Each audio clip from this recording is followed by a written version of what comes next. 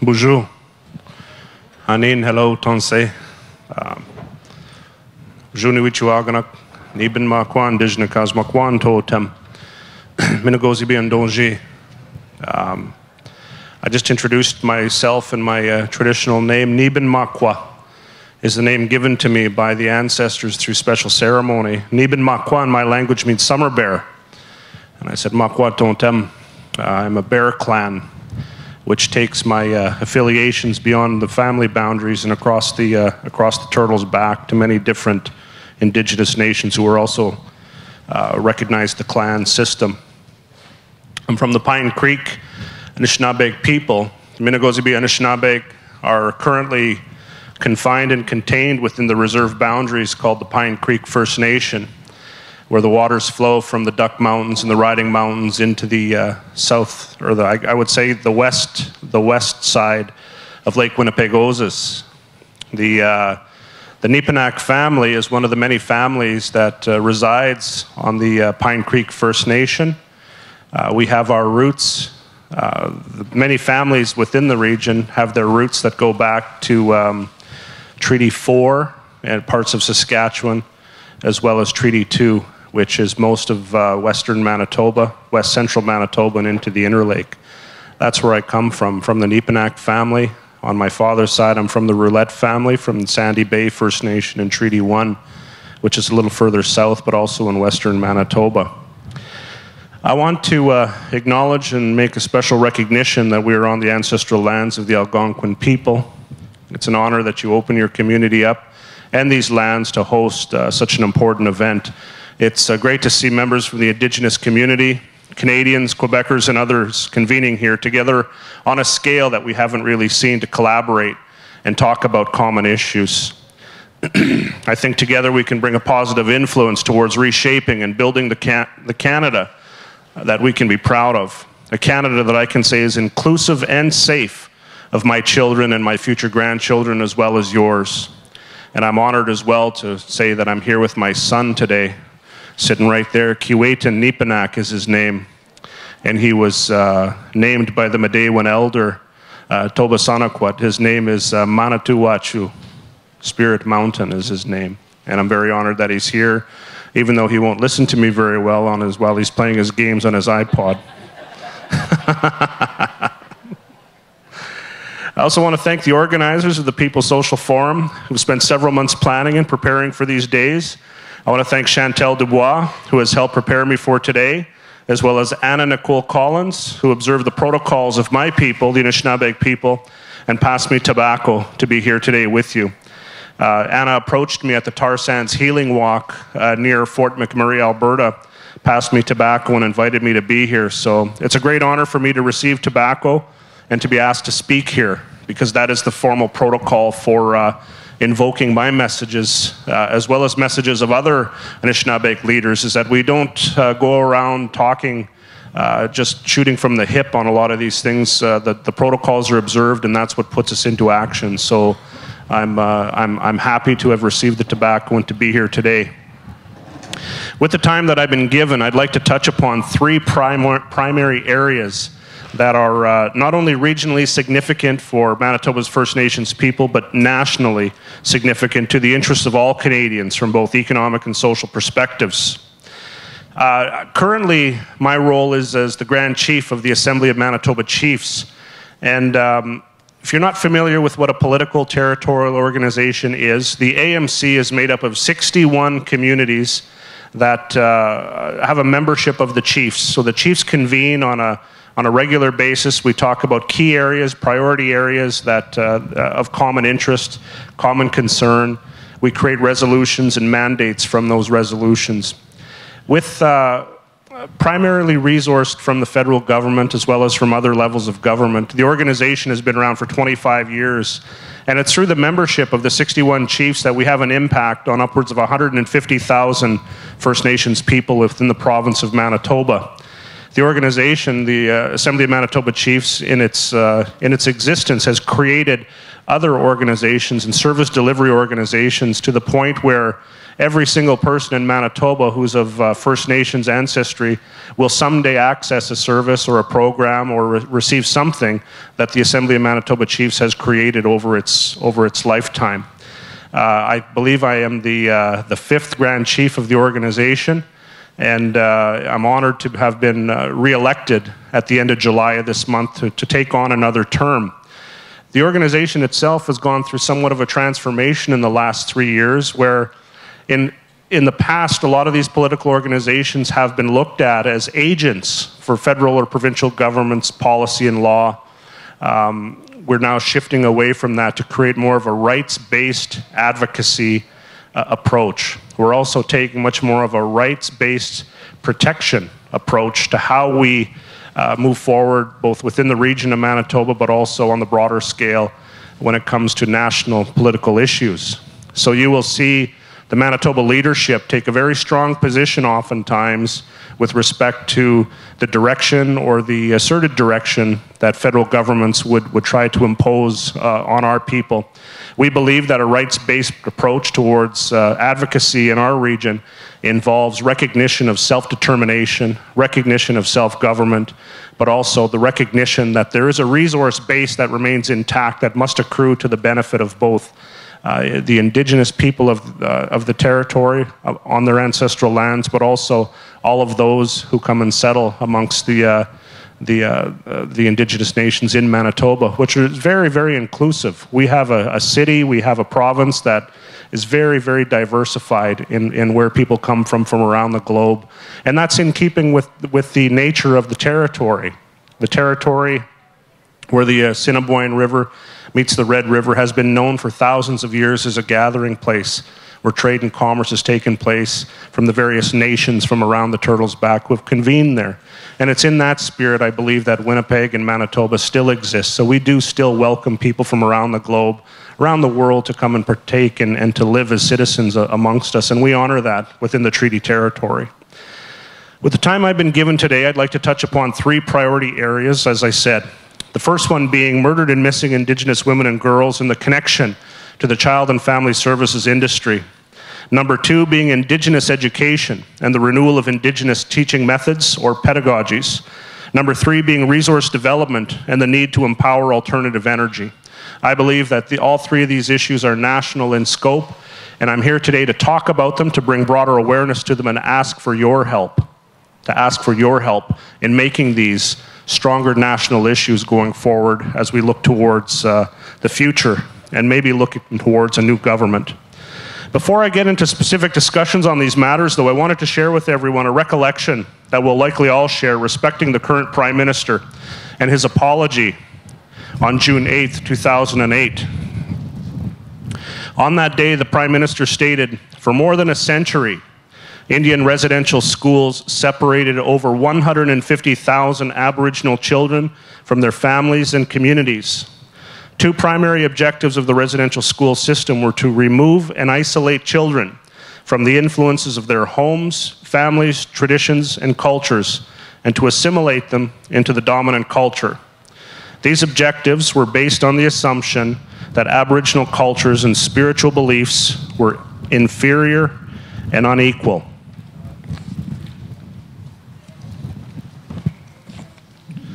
The Prime Minister continued to state, "Today, we recognize that this policy of assimilation was wrong, has caused great harm, and has no place in our country." I offer you the Prime Minister's words now at the beginning of the discussion so that you might consider whether the conditions giving rise to the perpetuation, the existence of the residential school system are really part of our past, or are they alive and well and continuing to cause damage to the social fabric of this nation that we call Canada.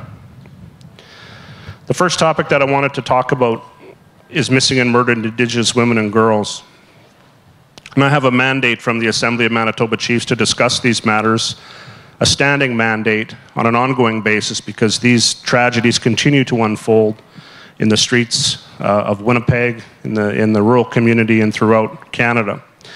Any discussion on the issue of missing and murdered Indigenous women and girls must start with an understanding about the meaning of the concept violence against women. The United Nations defines violence against women as any act of gender-based violence that results in or is likely to result in physical, sexual, or psychological harm or suffering to women, including threats of such acts, coercion, or arbitrary deprivation of liberty, whether occurring in public or private life. Now, the best information that we have comes from Sisters in Spirit, which is an initiative that is no longer funded by the Harper regime. Their studies revealed to us the tip of the iceberg of the problem of violence against Indigenous women. Their statistical data began to show a social phenomena of the incidence of violence against Indigenous women, which often results in the tragedies such as what we have recently witnessed in Winnipeg, Manitoba.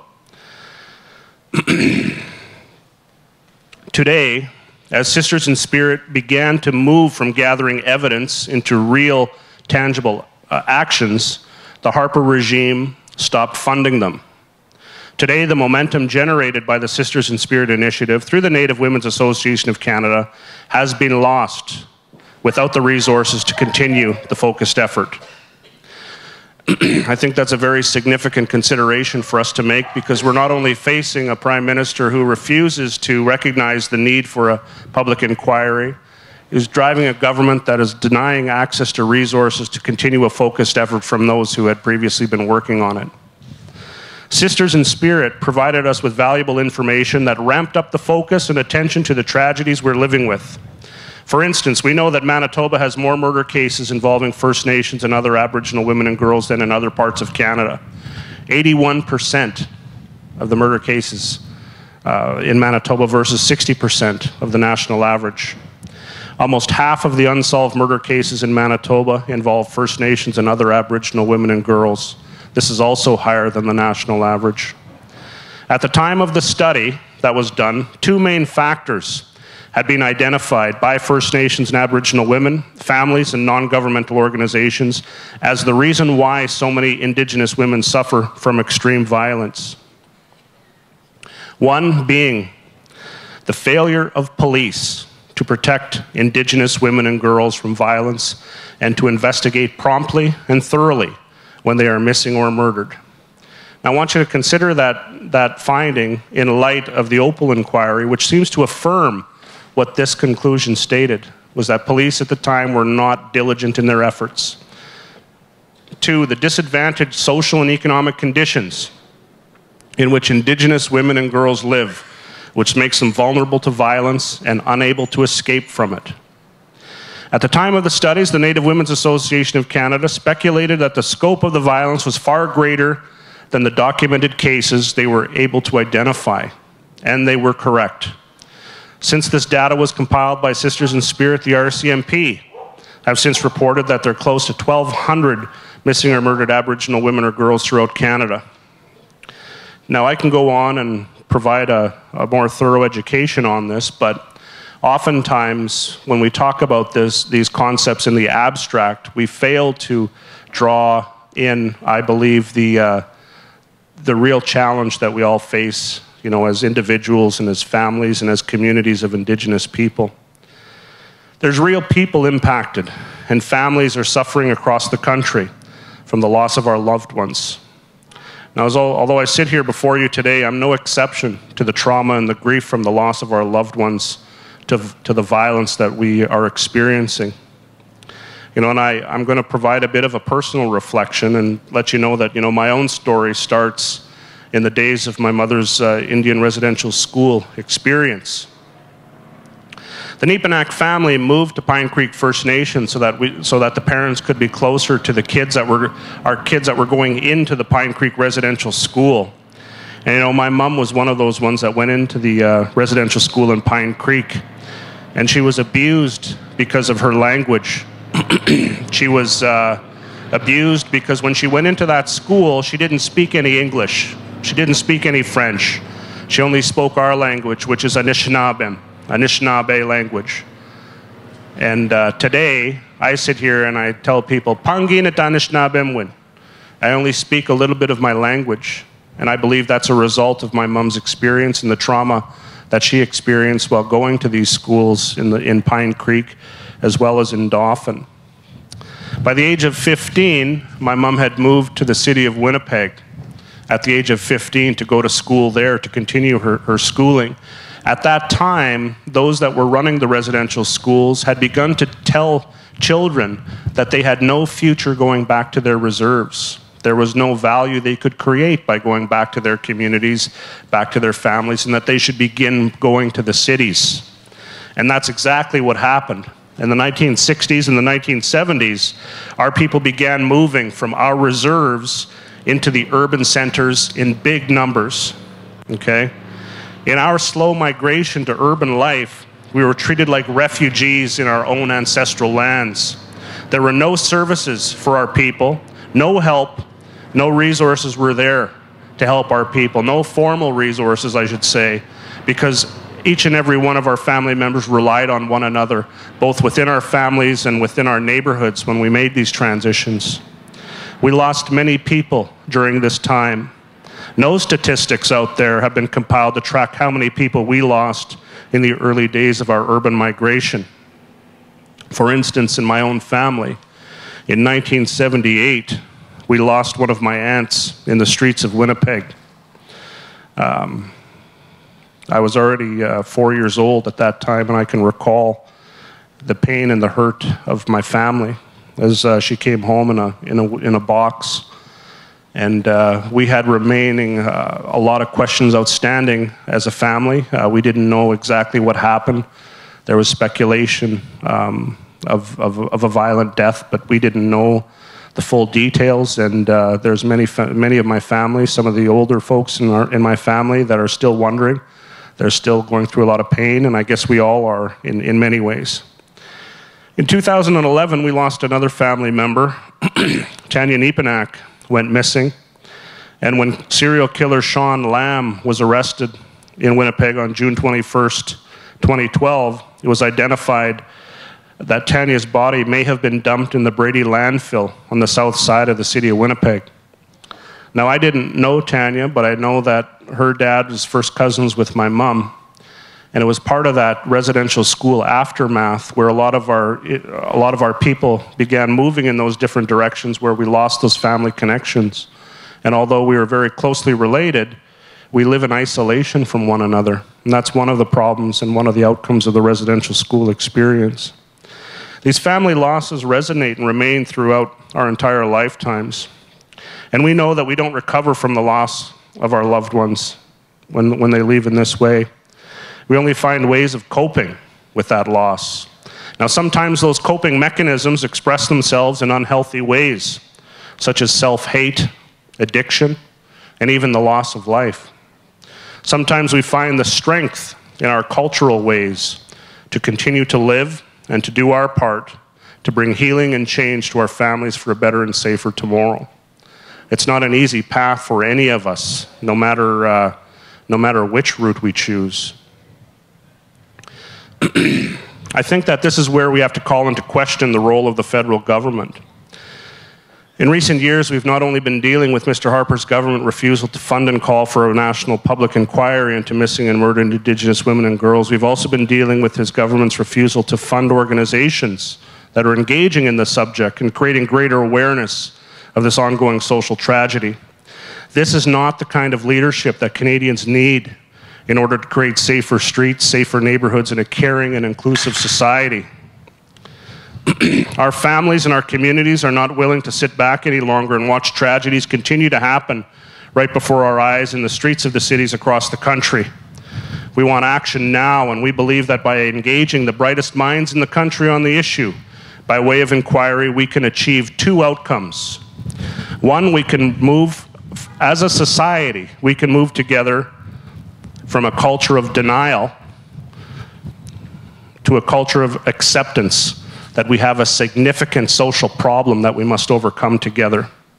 Two, we can develop the systems and the resources that could be targeted and specific to the needs of vulnerable community members who most often have very minimal resources on their own to succeed. Why can we not move in this direction together? Why do we face a prime minister who says this is a policing issue, or this is left for police investigations, as opposed to recognizing that there's a broader social phenomena that's occurring and that's causing great tragedy amongst a definable group of our communities. Why do we allow this to persist? Why does this denial continue to persist in this day and age, in this day of enlightenment?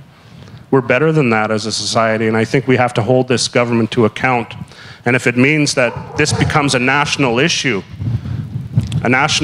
for an election that will likely be called next spring, then let's make it that. Let's make it that together.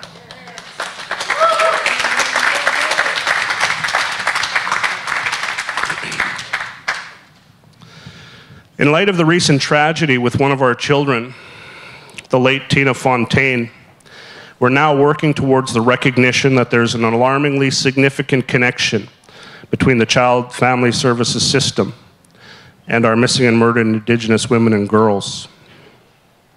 I think that a lot of us have been aware of this for quite some time, and a lot of us have seen the interconnectedness from one generation to the next about the occurrence of our children ending up in this system, coming out of this system having no resources, and then being lost to the streets, or lost to the occurrence of what we've been witnessing.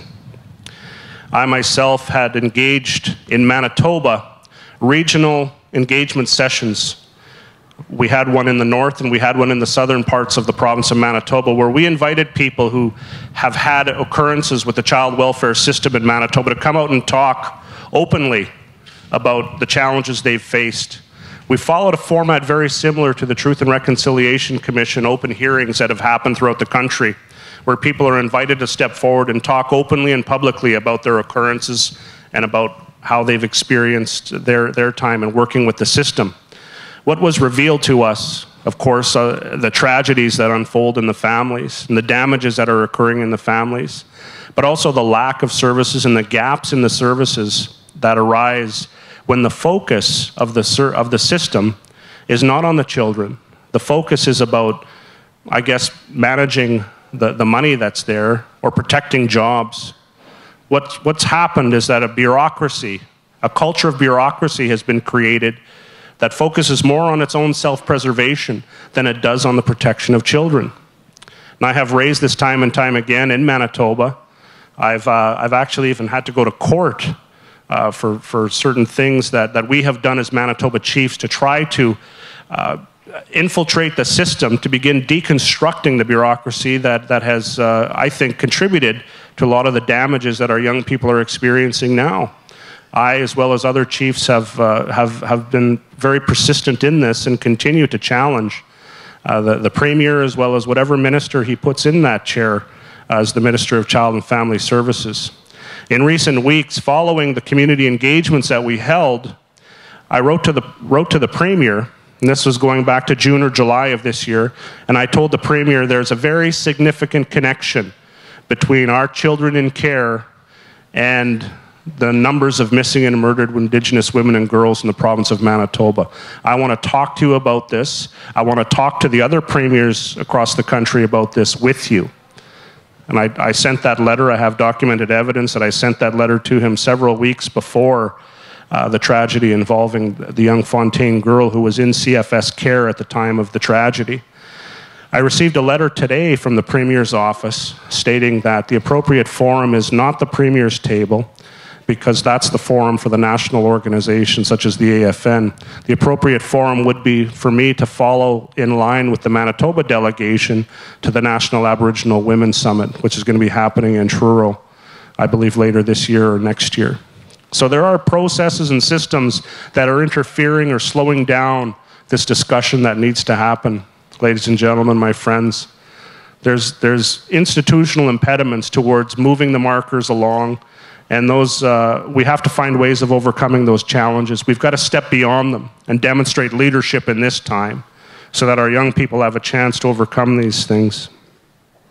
I myself will continue to push at home in Manitoba for these things, but we need a willing partner at the federal government level. We need a willing partner who's going to step forward and say, you know what, we recognize there is a problem here. And I'm not here to engage in partisan politics with anybody, but I do know that there are governments out there. There's potential governments out there that are willing to look more seriously at this as opposed to turn a blind eye to it and continue to deny the problem exists. That's not leadership. That's not the kind of leadership Canada needs. I also wanted to talk about, I'm going to move on now to education. It's one of the major topics that's come up in the in the last while is education, First Nations communities. And we have to reflect upon the fact that we're coming out of a residential school legacy. Or I guess I should say the legacy is there, but we're coming out of a residential school era. And it was in the 1970s that our people fought hard and produced the new policy of Indian control over Indian education. And we stand by that, because we do believe that when we talk about Indian control of Indian education, in my context, we talk about the treaty right to education. As I'm a treaty person, my ancestors signed treaty with the Crown's representatives, which later became the governments, which inform the lives of our people today, that we hold a treaty right to education. Now, when I say that there's a treaty right to education, what I'm really saying is that we have a jurisdiction as families and as communities to design and implement the best opportunities we can for our children to learn and to become global citizens. That's what we're talking about when we talk about a treaty right to education. And many people can put many different spins on it. They can say all they want in the media that we're denying access to new money and so forth, but the truth is it's about a jurisdiction that we won't let go, because we need to be involved every step of the way. Because each and every one of our children has a right to identity. They have a right to learn who they are, where they come from, the history of their people, their language, their culture, their ceremonies. Each of our children have that right, and we need to preserve it by making sure that we do not allow a prescribed First Nations Education Act devised by who knows who, from who knows where, to be applied to our people in our treaty areas across the nation. We're not going to allow that. There was an enticement that came from Minister Valcourt. Minister Valcourt is the appointment of Mr. Harper to the portfolio of Indian Affairs. That enticement was packaged up as a $1.2 billion investment in education. And that was perpetuated in the media to sound like it was new money. But while this education announcement and its funding package was being announced, there's still funding cuts happening in education and the existing programs and services across the country. So where were they getting the $1.2 billion from? They're getting it from the programs they're cutting today, because they weren't going to roll out that $1.2 billion until next fiscal year or the fiscal year thereafter. That's how it's being done. And we can see that. We have smart people working in our organizations. We understand policy. We understand fiscal policy. We know Canada's Deficit Reduction Action Plan. We know how they package these things together, collapse program funding into certain pools, and then repackage it to tell Canadians that they're giving First Nations people new money when they're not. They're taking it out of existing pools, creating efficiencies that are creating victims, and saying that this is new money. Well, the gig is up. The gig is up for Mr. Harper and Mr. Valcourt. We're not going to be, we're not going to believe the gimmick anymore. We took a stand against the Education Act, and we had to take a stand even at the, the consequence being that we had to show a division amongst leadership. And that division meant that we had to step aside and say that, you know, Mr. Atleo doesn't speak for all of the First Nations across the country, particularly the ones in the treaty areas in the West. We could not accept that bill as it was, regardless of the fact that Mr. Atleo stood with the Conservatives and said that we would. We couldn't. We couldn't do it. So that is why we took the stand we did on education. We believe the treaty right to education is something much more than that. You know, it's been said that education in my region, in Manitoba and into Saskatchewan, on the parklands and on the plains, education is the new buffalo.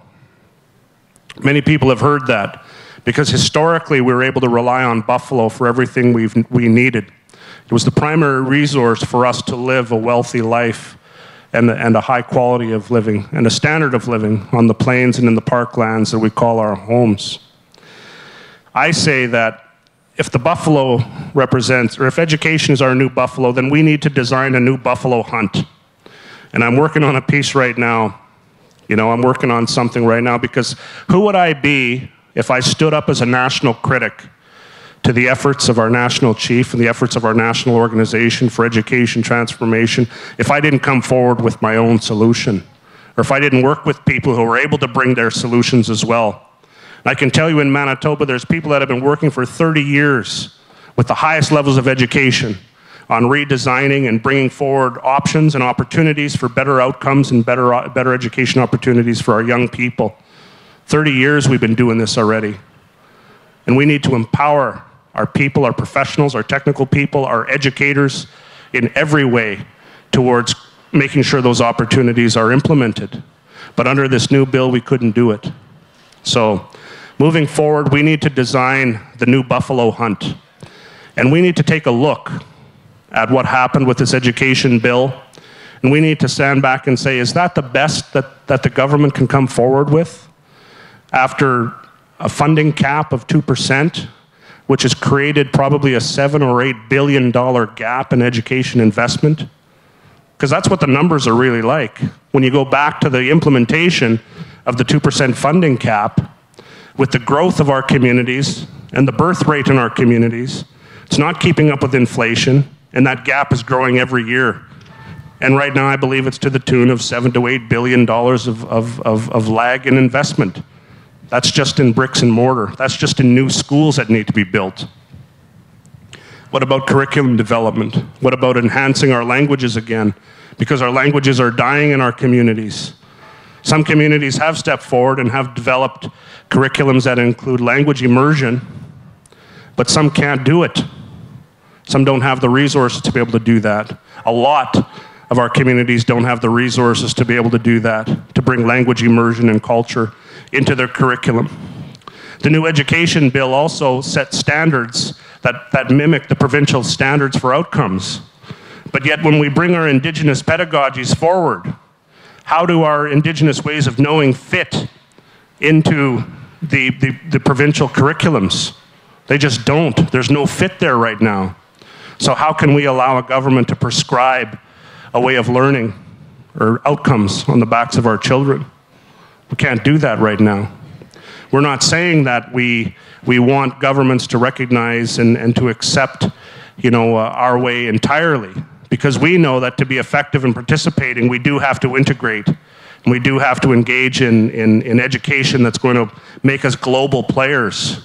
And many of our people have. Let's not deny the quality of the people that we're creating and putting out through the education systems that are there. We have doctors, lawyers, teachers. We have inventors. We have scientists. We have great minds coming through the systems, graduating from the best universities in the country, graduating from the best universities in the world, and coming home to contribute, even within this system that we're working in. So it's a very, very difficult discussion that we need to have. I believe as well that it's a community-based discussion, because each and every one of us have to feel comfortable with sending our children into a school system. You know, a lot of times the very first time that our children are away from us is when they go to school. And many of us have experienced that our children will cry for half the day for the first week or month because they're not used to being in that kind of environment. You know, so how do we ensure that in their most vulnerable state that they're getting the best learning, the best opportunity that we can ensure? Well, we need a discussion about it. We need a discussion at the level of the family, which can be represented at the level of the community. Okay? It doesn't have to be a closed door here in Ottawa or a backroom deal which includes a financial package. It shouldn't be that. It should be inclusive and responsive to what our communities say we want for our children, and it should be regionally focused. We do believe that we can do that. We do believe that as people we can form those aggregates towards outcomes that will reflect what we want for our children's education. We believe that exists already through the various education centers that have been created across the country. They just need the proper empowerment, and we need to get past the messaging that's been perpetuated out there when it comes to education. So, with that said, there is opportunity that's been presented from the government when it comes to education, and that is by putting the package on the table, we know what it is that they're thinking about. And we have to sit back and say, is this the best that you can come forward with? A $1.2 billion package of funding, tighter controls for the minister over education at the community level, veto power over who sits on a committee, and control over who sits on a committee. That's not about our control, that's about the minister's control. That's about the end of the treaty right to education and the sacrifice of the jurisdiction, which is something that we're not going to do. So we know what we're dealing with now. So now that we know what we're dealing with, we can come back with what we can do. And as I said earlier on about the new buffalo hunt, the reason why I talk about the buffalo hunt is because we knew where the buffalo were going to be. We were not nomadic people following the buffalo along the plains. We anticipated.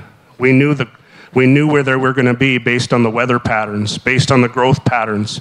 We knew strategically where we needed to camp. And what that allowed us to do was to become predictable. The visionaries on the plains is who we were and who we are, allowing us to project our minds into the future, to know what we needed to do to get the resources we had to have to be successful. That's who we are as Indigenous people out in the West.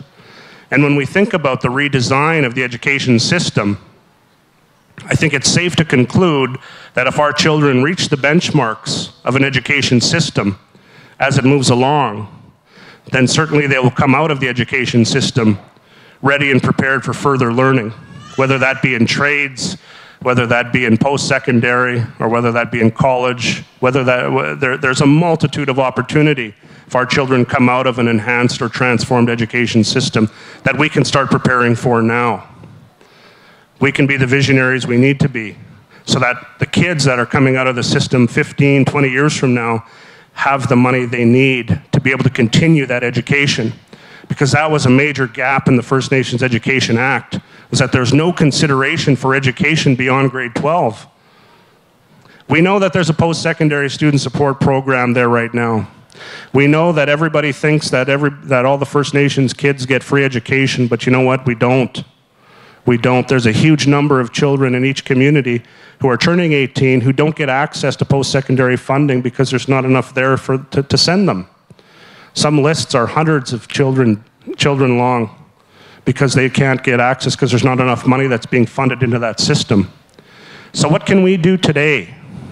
One of the pieces that we're working on in Manitoba right now is making a strategic investment in the education of our children as they come into the world. We know that there are 1,700 children born in Manitoba every year, First Nations children. We are figuring out a way that we can make a seed investment in their future education the moment they arrive. We're working on that system right now. We're working on how that would work with an education savings plan, which they would have so that when they graduate and finish school, they can go into trades training or post-secondary school from there.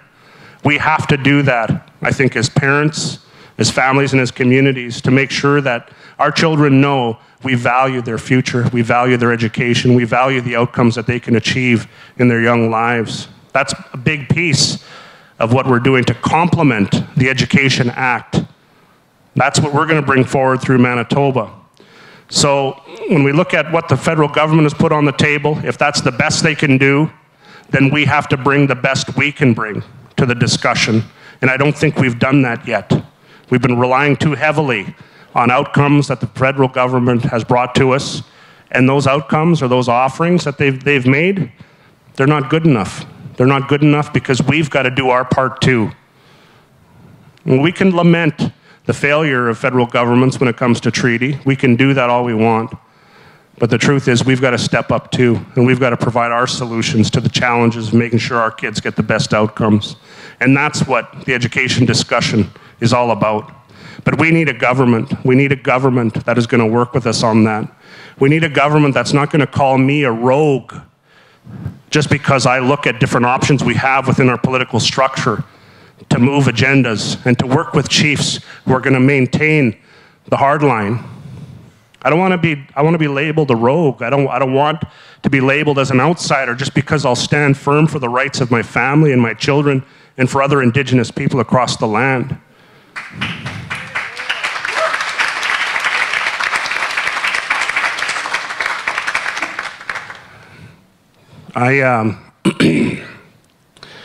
I guess, you know, many people have observed how oftentimes we are characterized or marginalized, you know, through the efforts of propaganda, and you know, it's difficult to be effective, you know, in that kind of dynamic where when we step up and say, you know, this isn't a very good option for us, that it's difficult to work with a government that does those things. And I wanted to share that with you because, you know, at the end of the day, we go home, you know, to our children and to our families, and we try to be, you know, the best people we can be. And we carry agendas and we carry ideas based on our teachings, based on our own understandings.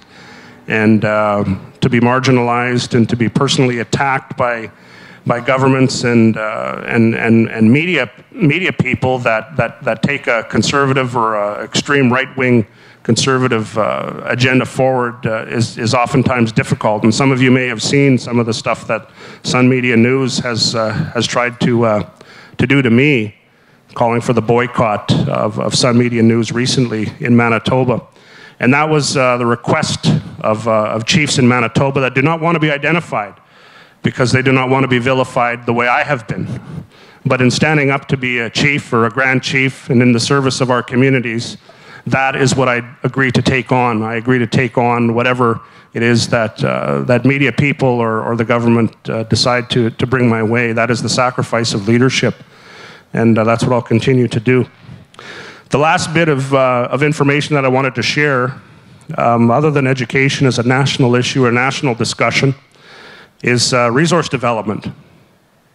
And this is all tied in to the broader discussion of education as well. And that is, we need to make a transition from fossil fuels and the burning of fossil fuels to alternative and sustainable energy. We recognize that Mr. Harper has a national energy plan that includes the development of upwards of $500 billion of resources. We recognize that that development plan includes making international agreements with China, international agreements with Europe, and so forth, which would, I guess in time, if his vision is realized, allow for the transportation of natural resources within the lands of our people to international markets, as well as you know, the development of the coastlines on the west as well as in the east for refining the resources and the shipment thereof. So a lot of us have seen the effects of resource development as it is right now, the fracking that's happening, the spills, the tailing ponds that are leaking into the waterways and into the river systems. We've seen that. Some of us have been to the tar sands. We've done the healing walk. Some of us have seen and spoken to the families that are suffering from high rates of cancer, living on the edges of these resource development projects. And you know what? We cannot sustain what we're doing to the land. The land cannot sustain us if we continue to do that. Parts of Fort McMurray, where a lot of this tar sand has been developed, it's lifeless. There's just sand there. It's like walking on the moon, because there's nothing that can grow in those places. And they have little scarecrows from the tailings ponds and cannons to scare the birds, to make sure that the birds or nothing goes near those tailing ponds, because to touch it is to die. So that's the kind of environment that some people would call development or prosperity. And I don't understand that thinking, because I come from a place and an understanding that if we leave the world in a natural state, it's already as perfect as it will be. We cannot make improvements to an already perfect ecosystem that sustains life, no matter who we think we are within our human experience. And we only exist within a thin layer, as well as human beings. You know, from the solidness of the ground to a point in above us, we can only exist in that space as human beings. So if we poison the water, we poison the air, we won't be able to sustain our existence as human beings. And we're already getting a lot of very strong messages from not only the earth, but from the skies. You know, the frequency of freak storms. Manitoba's been inundated for years with water, with flooding, with storms that seem to come out of nowhere. And you know what? Our elders in our territory are anticipating and providing us with teachings as to when to expect these. You know, I went to Greg Selinger, the Premier of Manitoba, in February of this year, and I told him the elders are anticipating a major flood this spring, or this summer. And he said, well, our scientists tell us that there's nothing going to be out of the ordinary this year.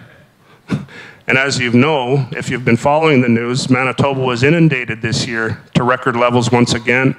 They had to fully open the Portage diversion to dump water out of the Assiniboine into Lake Manitoba, inundating homes and communities once again. So we have ways of knowing.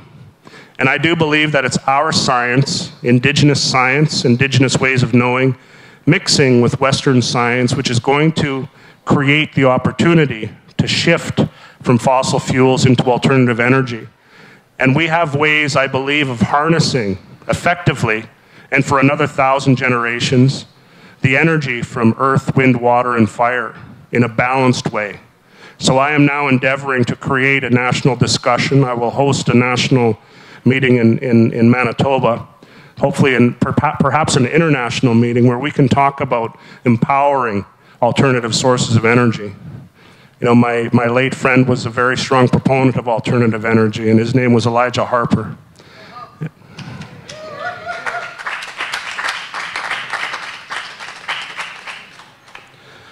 Some people may know that he was involved in a lot of different areas, and he talked about, you know, using alternative sources of energy to power vehicles, such as electric cars and so forth. He was very involved in that because he knew that, you know, time may be running out for us to start shifting away from this fossil fuel discussion to about sustainable energy. It's our responsibility now, and I do believe the time is now to empower the Indigenous ways of knowing, integrating them together with other powerful ways of knowing, such as Western science, and figuring out ways of moving forward together. And I do believe that we can do it. You know, it's not a matter of looking at the situation today, looking at the limitations that are present and how we're harnessing those energies now, but being optimistic that if we put our minds together, we can create these sustainable energies, balancing them out, because one element is not effective on its own, but to work all four of them together, I believe, could provide that energy for another 1,000 generations. Earth, wind, water, fire. That's the way of the future. I do believe that we can do it together. So those are the primary issues that I wanted to raise with you. I have said before, you know, in identifying these issues, and I've said to the Manitoba Chiefs, and I've said here in Ottawa, that I think one of the best things we can do as political organizations is figure out ways of finding a different government to work with in the next election. You know, I'm not going to hide that fact. I have...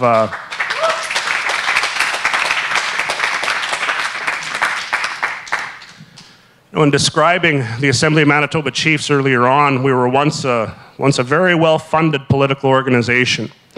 As long as we played by the rules of the game, they would offer $10, $15 million a year to run our operations. But as soon as I brought in a rights-based approach, rights-based advocacy into the organization, I received a warning from the department that you're going to play ball with us, otherwise things are going to get quiet around here. And I said, I'm bringing a rights-based agenda, and that's the focus that the Chiefs have wanted. That's the focus that our communities want.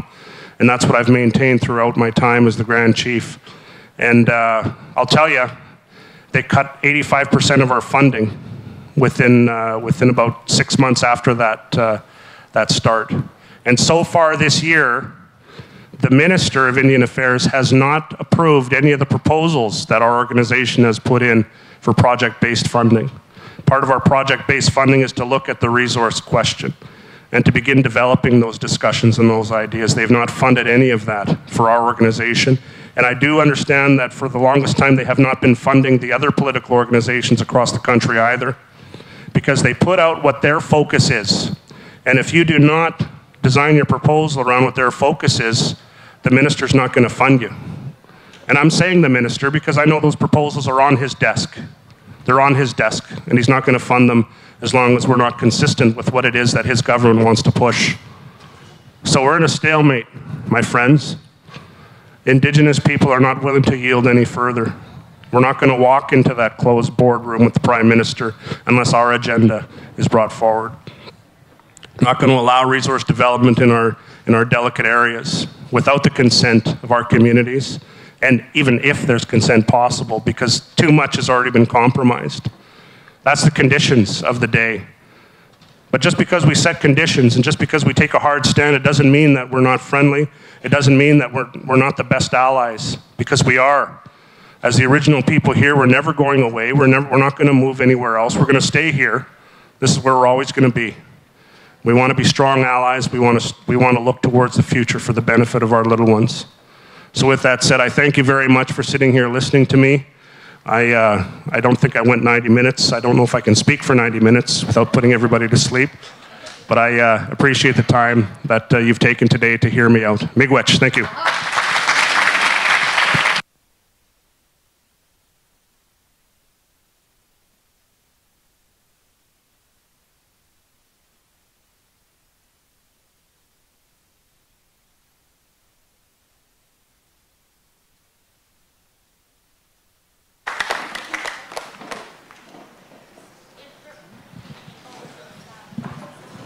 If there are any questions, there's a mic up front here, and Grand Chief will respond to them. Bonjour. Nizlikazi Minim Majun Makwanoden. My name is Healing Bear in the Wind. And Chief Nepinak, you earlier when I come in, you were talking about your experience in residential school, and it's commendable that you can talk about that. I come from that background. My father was in St. Anne's Residential School. He was also in a place called St. Joseph's School for Boys, which I was in. And for the last year and a half, I've been listening to the people from the street. I lived on the street for the last 10 years, 5 years as a happy drunk, because I was introduced to wine and it took my nightmares away. The only other thing that ever took my nightmares away was being introduced to my spiritual way of living, which I walked away from because I thought I couldn't forgive my abusers. When in actuality, it was myself I couldn't forgive because of the person I turned into. But I ended up imprisoning myself in that victim mentality. And then when I reconnected to those childhood memories before I got taken away and reconnected to the land, lake, and water and mountain and the spiritual way of life, I was able to realize it wasn't the priest that I didn't forgive. It was myself.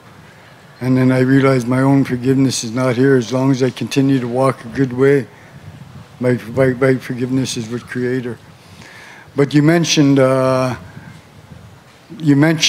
the difficulties that people have, and I don't take away from our elders and our grandmothers and our grandfathers that have first come out with the residential school system. But there's a forgotten people.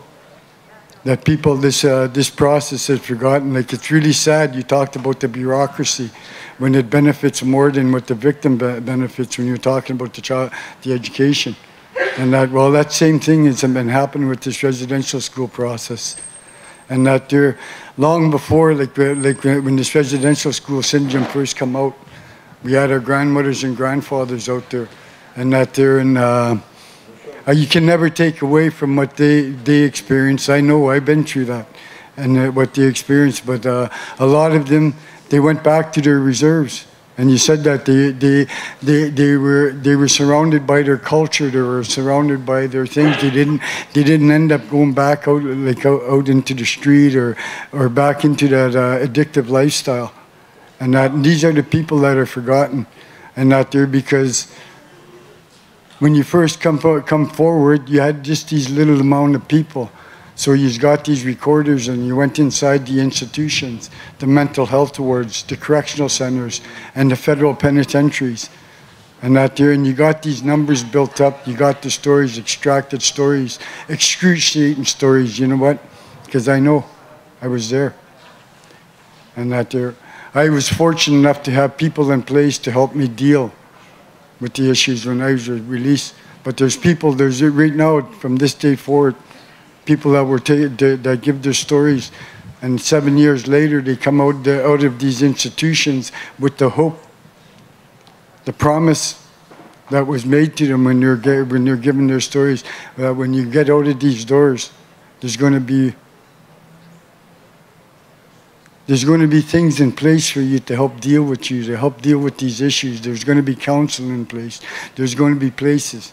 And when these people get out of these institutions, all these organizations that are set up, this bureaucracy that's extracting the money from this $1.9 billion, they don't know how to deal with these people. So they send them down. And these people, like my cousin in particular, he told me I could share his story. And I'm not going to share his name. But he said, you know what happened to me, Sam, when I come out of this institution? 5 years I had hope that when I got out, I'm going to be able to get counseling. There's going to be people there in place for me. I got this lady's name for 5 years, this lady that extracted my story from me. When I called her, not to be found. So I go to the organization, the one that's supposed to be helping me. And that door is closed in my face because these people don't know how to deal with me. So they send me down to another organization. I go there and the same thing happens. That door gets closed. Down to the next one. That door is closed. Then they get down to another door and they get sent back to the first place they sent. You know what? Those doors were already closed. Those people, the frustrations building, that hope that they had when they first got out dwindled away. And now the only doors that don't close to them are those liquor stores, the beer stores, the drug stores. And those are the forgotten people, the people that are still struggling in addictions out there, that had all those doors shut in their face. There was nothing in place for them when they were being released from the institutions. These people got their records.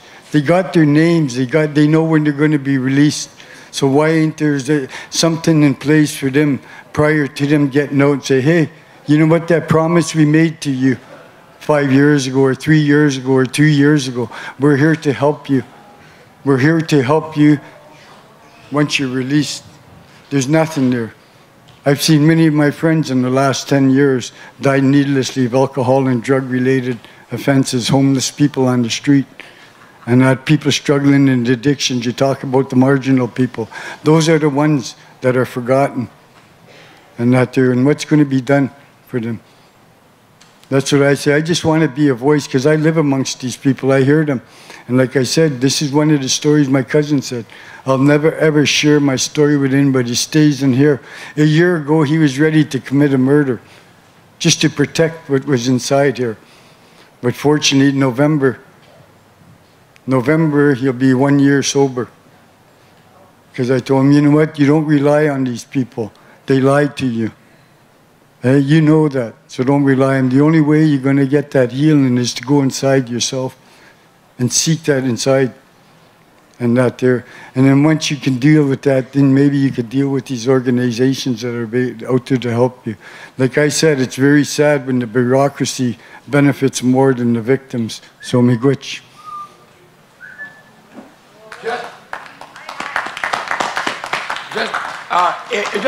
Because they might have left or they might still be here. Somebody forgot their sandals, their small women or children.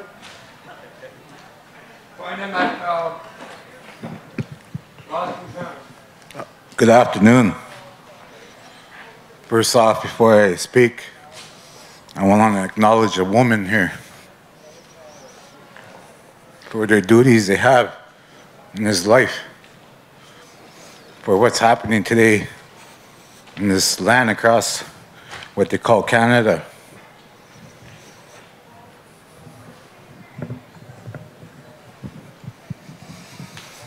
My name's Edmund Etherington, and I'm sure you know who I am. Spokesperson Nepinak.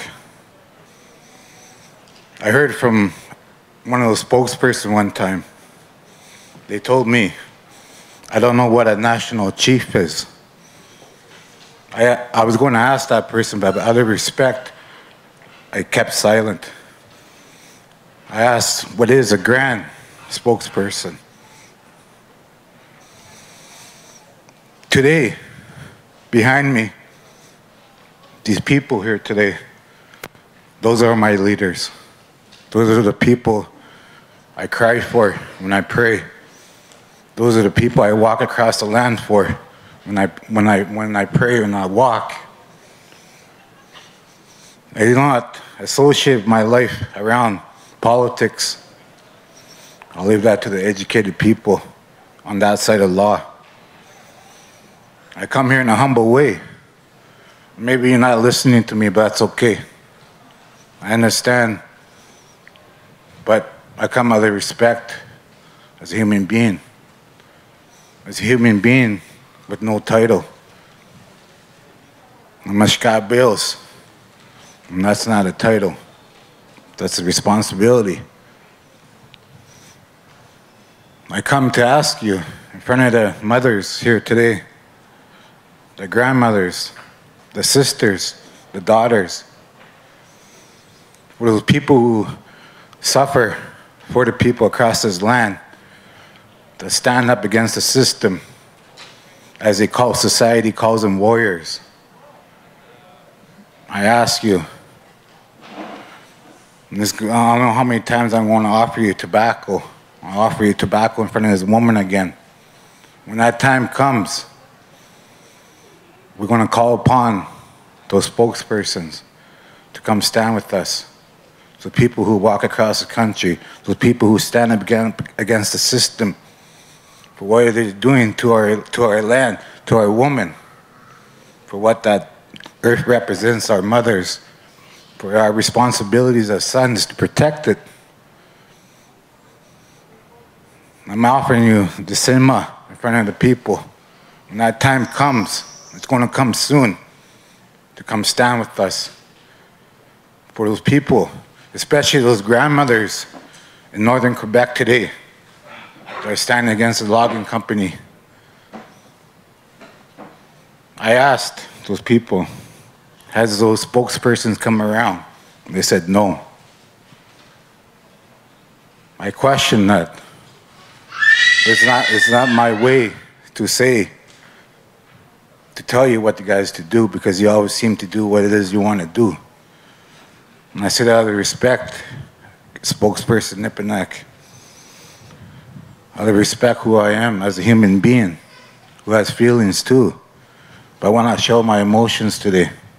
I want to cry, but I choose not to. I want to stand here strong. In front of the people, I will offer you this tobacco. I will make that promise in front of those women for what they represent, the closest to Creator. When that time comes, we call you guys. We ask you to come stand with us as my brother, not as a spokesperson. And I say that in a nice way, a kind way. I do not speak with anger. It's not what that system is going to take away from me. I'm not going to let that system take my spirit away from me. And this is my spirit speaking to you. I do want to show my emotions. I want to cry, but I'm not going to. I asked the other spokesperson, Wallace Fox. He played his politics on me. I have this dream. I have this dream today that when men with pipes sits beside that person who has that Bible, they lift it up together. All religions sit side by side. There's no confusion. Where I can walk with my feet on the ground without being sick. Where I can walk natural, what we were born in. But before society played this confusion of what's happening today in the state of Canada. I'm not here to speak on interviews and be on pictures. If I was, I'm sure it would change all around. Like you said, the media does what it does. But I'm talking as a human being, as Scott Bales, who works for the people, works for Creator, works for those women. Because those women create me and you. And these people behind me, my leaders, those are my leaders. A warrior doesn't stand up because he hates what's in front of him. He stands up because he loves what's behind him. And I say that with all my heart. You have that pull to speak on that media when that time comes to stand with us. You have that pull to do that. I don't, because I choose to stay away from that media. Out of respect as your brother, Musqua, stand with us when that time comes. It's coming soon. Those warriors out there, those Shikabeos, those women, those grandmothers, going to call upon those spokespersons for what that building represents over there, that government law. I'm speaking from natural law today.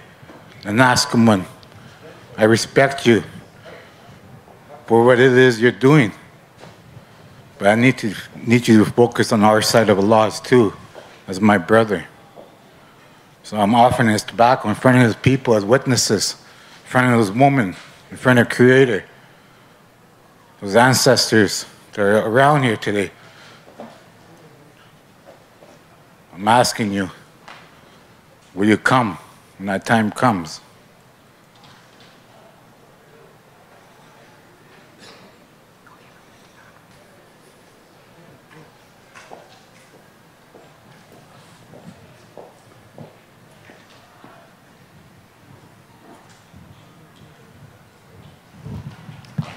See you home in Treaty 1.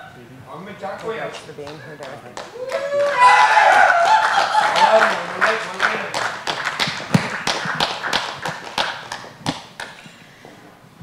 Hello, Mr. Nepinak. My name is Nicole, and I'm going to hold this mic because I'm a little too short.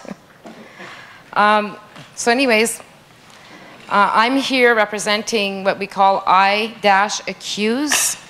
And it's a new movement that started called Indigenous and Civil Unified Sovereign Enactment.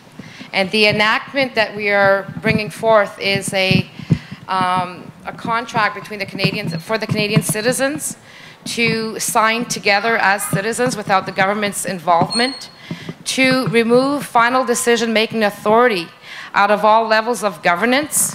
And this would also affect band councils.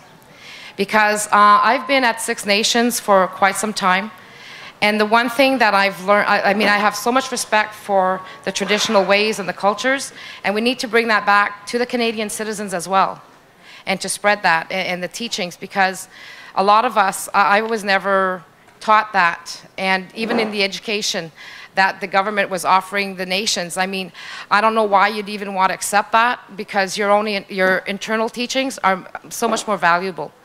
But the reason I'm here is because we've launched this weekend the I-Accuse movement, and this binding legal contract between every citizen in Canada, the voters, to sign and to remove final decision-making authority, as well as ending political party elections, removing the monarchy in Canada, so that we can create a new two-row living constitution and have a 50-50 governance between the nations and the citizens, which would help bring up 1.2 million of the nations to have an equal voice to 33 million people. And for us, we've been studying this, and to us it would be a solution. And when we went to Parliament, we had a lot of people who were supporting this. A lot of Canadian people, even the seniors, the French seniors, really would support this. So we're seeing a trend that is totally changing in Canada, because given the Idle No More movement and everything that was started, and all of the troubles that have been happening in regards to the Canadian government, and what the government is doing to all the citizens in Canada, including the nations, and what's happening further on a global level, because now we're being faced with globalization. We have one of two choices. We either accept globalization and lose all of our, we have no more voice, and we will even have less with globalization. And you know, it's nice to want to be a global citizen, but we really need to watch what we're saying when we're saying these words, because a global citizen and interchanging culturally is one thing, but to be a global citizen and being manipulated and being indoctrinated into a system of world governance by the UN, which is not really helping anybody, we really have to sit down and think, how can we stop this from happening and stop the UN and the corporations from coming in? And now what they're trying to do is turn all of the territories, your territories, into fee simple ownership. Fee simple ownership only means that it reverts back to the government upon that title. And everybody's going to lose their rights to those lands. So we need to stop them in their tracks. So this is why I'm here today, and I'm glad that you and I met on July 17, 2012 at the Royal York when the AFN was having their 33rd annual meeting. And I asked you if you knew the Innu chiefs there. So I don't know if you'll recognize me from that time, but I had seen you before on TV, and I said, okay, I'm going to ask this guy a question. And then I asked you. So to me, I think that I'm hoping that today, because of what's happening now, the nations never are asked their input. The citizens are never asked their input because of the political party system and how it goes. Once we launch this, and I know we're going to succeed because we're not taking no for an answer.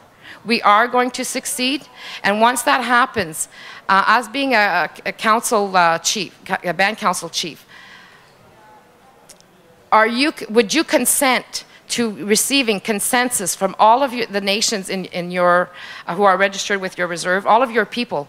Would you go to them to have consensus at every decision that really needs their input? And not make a move, because what we're trying to do here is remove final decision-making authority out of all levels of governance, which means that when big decisions are made, the government has no choice but to go back to the people for their consent. Because what happens when you have a political system, the political system is the one that removes our voices. Band council removes the voices, the way the system is run, it removes the voice of the people there too. This is what Idle No More has been fighting. This is what the regular people have been fighting. And I'm hoping that today you will come and join us at the booth over there and make history happen, because we can do this. Together, the nations and the citizens, we can get this done easily. It's very simple. It just takes a commitment. We just need the people, that's all. So that's all I want to say, and I want to give you this and invite you to come and sit down later on. I'm here all weekend, and you can visit our website, because I think that's a good solution. Thank you.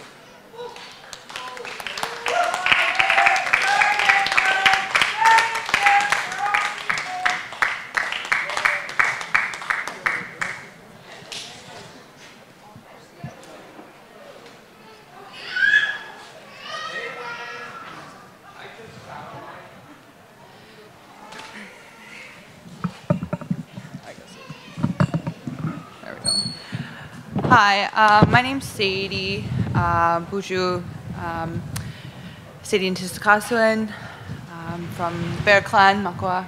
I just wanted to speak a little bit on education. I know that your stance with the government on the First Nations Education Act and the inadequacy of funding. I was just curious as to what was some of the things that you were working on already. What are some of the things that are already involved in a new Education Act, and if there's one there that's you kind of raise a little bit on regional. So I'm wondering if there's a Manitoba, because we're from Manitoba, Manitoba Education Act for First Nations, and if the funding that was within there that you wanted to propose, if it was something there that would drop away from the 2% PSSP funding so that it would be eligible for all Aboriginal students. Because I know that's something there that the students that talk to me, that they receive inadequate funding from that are already sponsored.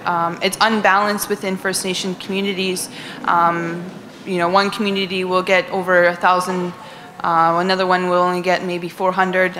Is there anything there that will that you want to propose that would be equalized, so we all receive the same benefits, but also for all eligible students, for all eligible Aboriginal students. So what was some of the things there that you want to propose already that you know?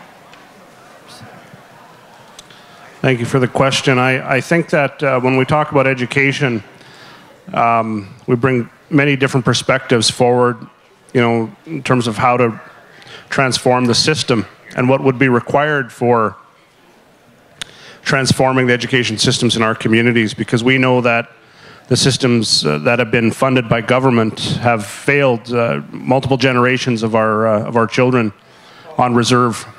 And since the funding cap was put in place, the gap accelerates in terms of investment there. So, in Manitoba, like I say, we have the Manitoba First Nations Education Resource Centre that has been alive and well for a long time. They have developed language programs, curriculum, and they have a very vast staff of professionals and technicians that have been working on this issue for a number of years now, and more recently engaging directly with the bureaucracy of Indian Affairs on the transformation that's been proposed under the current bill.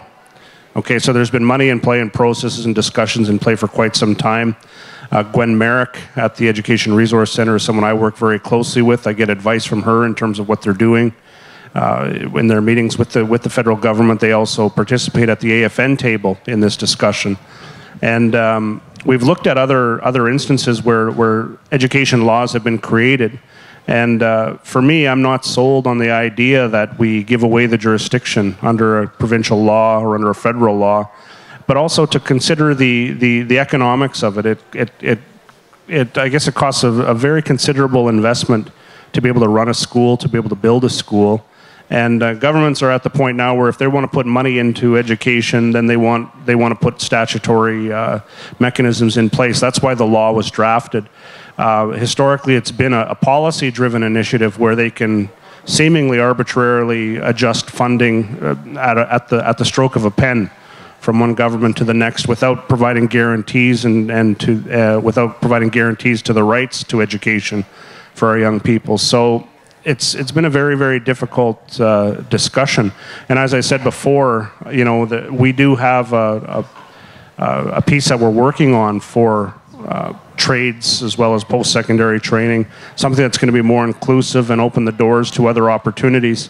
The solution for, I guess, an equal delivery of the limited resources for post-secondary was proposed a number of years ago. Actually, on more than one occasion, it was proposed that the post-secondary student support funding go to a provincially administered student loans program or a federally administered student loans program, and that is not a solution to apply those types of criteria to First Nations students. Manitoba Chiefs did not welcome that idea. In fact, it resulted in Manitoba leadership occupying the offices of Indian Affairs and being arrested and going to jail to preserve the post-secondary student support funding.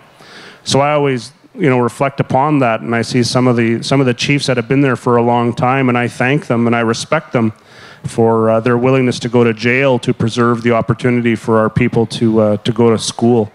Because certainly I believe criteria that would be established by provincial or federal governments for access to education dollars would eliminate or limit the opportunities for many of our students. So, it's a difficult question, difficult answer. I believe that the exercise of the jurisdiction has to be treaty-based, and a treaty-based approach requires recognition of treaty jurisdiction first and foremost from the federal government. And it hasn't done that. It hasn't done that. And that's why when we meet with the federal government as treaty people, we want to have the Crown representative there, and that's the Governor General. To hopefully create an opportunity for politicians of the day to recognize that this relationship goes back far, far beyond, the popular politics of the day. It goes beyond political expediency to a fundamental understanding that we had made that would preserve our jurisdiction. So it's not where it needs to be. We've had legal opinions on a treaty-based negotiation for an education law. I believe that that's a plausible solution, But within the construct of the political organizations we work in, such as the AFN, and this hierarchical system that they've created, it's hard to get into those discussions. And then you lose the messaging as soon as you get caught up in some of the barriers that exist within the institution of the AFN, such as the Confederacy of Nations, and should the Confederacy even be discussed, or whether this is all strictly a Chiefs and Assembly discussion. These are all barriers that prevent the dialogue from moving forward in a good way. So thank you for your question.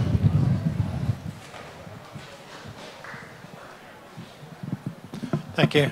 Good afternoon. I just want to mention that I appreciated your presentation. I think it was quite informative. I think that the three issues that you highlighted and not commented upon are critically important for sure, but I think it goes beyond that. There are many, and I know your time limit probably prevented you from extending into furthers, but I want to contextualize my question around those issues that you had talked about. And I think that the best way I can do it is, you made reference to this whole area of jurisdiction. And if you look at jurisdiction, I want to look at the whole scope of issues that are affecting First Nations, not only the three that you had mentioned.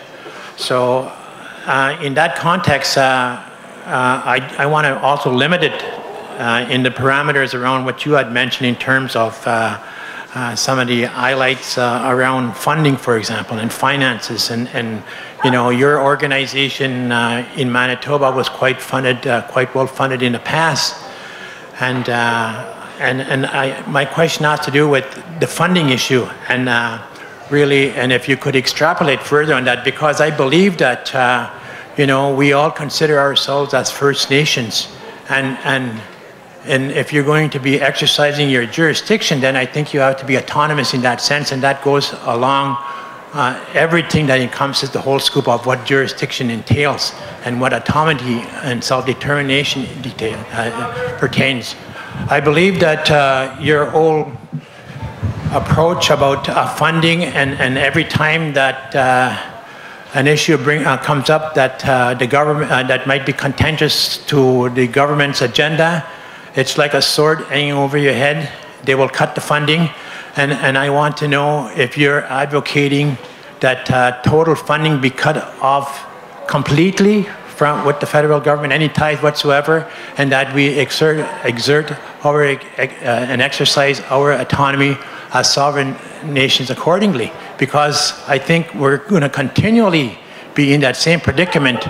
And it is a definition of insanity. We know that's not going to change, and if we keep having that same relationship we have with the federal government now, and the status quo has not changed, we're going to be in here for the next, for how long? Long beyond our time, that's for sure. So I'd like you to extrapolate further on that whole issue of funding.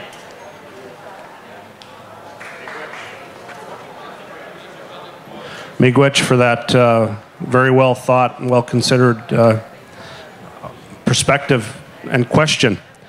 There is no there's no way to exercise jurisdiction without economic sovereignty. That being looking beyond funding and recognizing that in my territory, when treaties were signed, we agreed to share the land for agricultural development to the depth of a plow.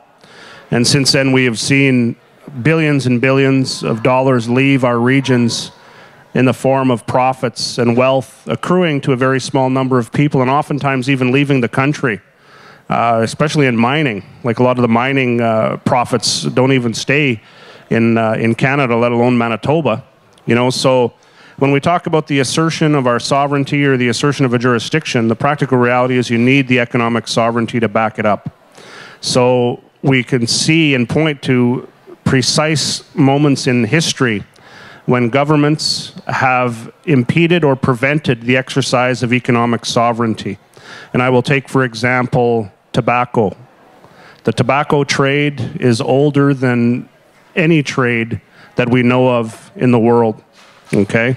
The tobacco trade goes back thousands of years, and it was, I would say, within the jurisdiction of Indigenous people from here to trade in tobacco as fulsome and as fully as we chose to do so for millennia. Now we arrive in a day and age when many people are able to derive a quality of life or a standard of living within the economics of tobacco. But now we see a new Canadian law that's created to not just regulate the free trade of tobacco, but to criminalize people who are engaged in the tobacco trade. Okay, and those are our brothers and sisters that maintain tobacco operations, whether they're growing tobacco or are actively involved in the retail economy of tobacco. That is just one example to for Canadian governments to step in the path of Indigenous trade and commerce, firstly to try and regulate it, and secondly, if regulation doesn't create the outcomes that they want, to criminalize First Nations people or Indigenous people for their actions, which is something we've done for thousands of years. And that's what we're facing. The Dakota people in Manitoba had been some of the most successful agriculturalists in southern Manitoba. When agriculture was brought forward as an alternative economy in the early 1900s, the Dakota people became the most successful farmers in the region. Observing the successes of the Dakota people, the settlers who had taken up land around the Dakota communities complained to the Indian agent that the Indians were too successful at farming. So they created policies and permit systems denying Indigenous people the opportunity to move their product, their agricultural produce, off the reserve into the markets that other people were developing. So we've seen over history, you know, the implementation of barriers, economic blockades to the success of Indigenous economic sovereignty. And I believe that in the aftermath of all that, we are left with funding. We're left with funding opposed to our own wealth or our own share of the wealth as we reap the benefits of the land. We cannot do that anymore. We're confined. You look at example in the boreal forest, we have many communities that have massive housing shortages. You know, there's people that are, homes that are holding 15 people, 20 people in one home. No houses, but we're in the middle of the boreal forest. So why aren't we building houses? Well, because it comes down to a funding issue. It comes down to a funding issue. We cannot generate the wealth from the land to build the homes we need to house our people because it becomes a funding issue. There's not enough funding from CMHC. There's not enough funding in the capital program for each band to keep up with the demand and the growth of our families.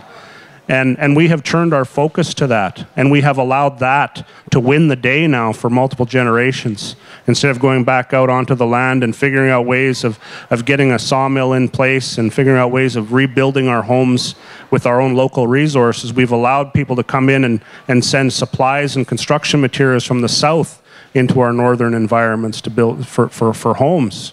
And that's not a solution either.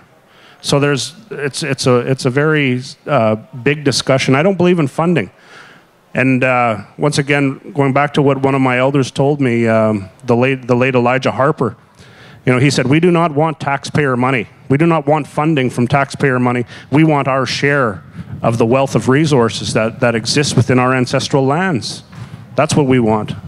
And, you know, and as long as we're continuously denied that, the focus is always going to be on these funding arrangements. And as long as we're always focusing on these funding arrangements, they're going to figure out ways to make us look bad in the media, because that's what they're doing now. They're trying to make us look bad all the time with their funding dollars and the way they control it. So I thank you for your question. Your